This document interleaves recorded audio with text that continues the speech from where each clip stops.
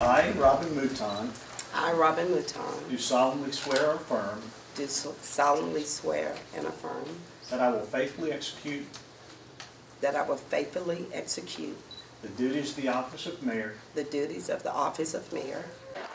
There you have it, a historic day at Beaumont City Hall. Robin Mouton becoming the city's first black female mayor. The lifelong Beaumont resident previously served on city council representing Ward 4. She also served as mayor pro tem from 2016 to 2017. Good evening, everybody. I'm Jordan Williams. Stagenique has the night off. Former Mayor Becky Ames said goodbye today after 14 years, and Mayor Mouton took her seat front and center. 12 News reporter Cameron Seibert was there for this transfer of power. He's here tonight with more. Thanks, Jordan. It surely was a momentous day in the council chambers at City Hall as Beaumont has a new leader for the first time in 14 years.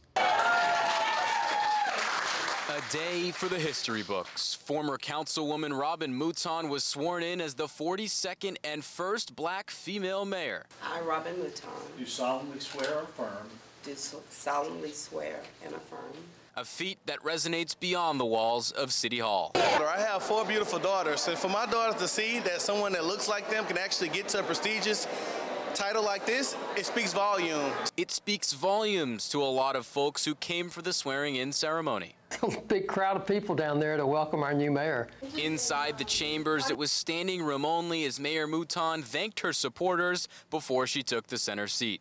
I'm deeply honored to represent the city as your 42nd mayor. Woohoo! And although tough decisions lie ahead, council members believe Mouton is poised to do well for the city.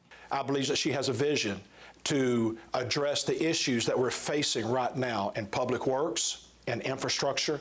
But beyond that, I believe that Mayor Mouton has a real vision to move Beaumont forward. A lifelong resident of Beaumont, Mouton believes she knows what the people want from their mayor. And that I be an example of what anyone would want to see in a mayor, and the integrity and the pride of Beaumont, because I love Beaumont and I want to represent the citizens of Beaumont.